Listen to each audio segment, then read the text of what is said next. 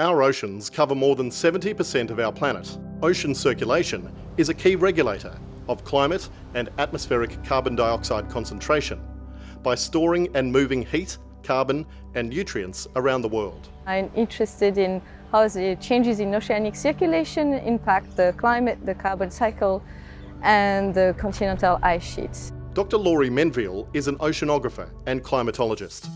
She's an expert in oceanic circulation and its impacts on global climate, the carbon cycle and the frozen areas of our planet. So for this, I perform numerical experiments with Earth system models. Earth system models basically describe the whole ocean, atmosphere, land system based on thermodynamic and dynamic equation. Dr. Menviel also looks at the ocean's role in past climate change events to evaluate future impacts on circulation and the carbon cycle. We need to know if there's going to be some large disintegration of the Antarctic or the Greenland ice sheet, because this will have a significant impact on sea level and on all coastal population. A world leader in her field, she's receiving the Dorothy Hill Medal.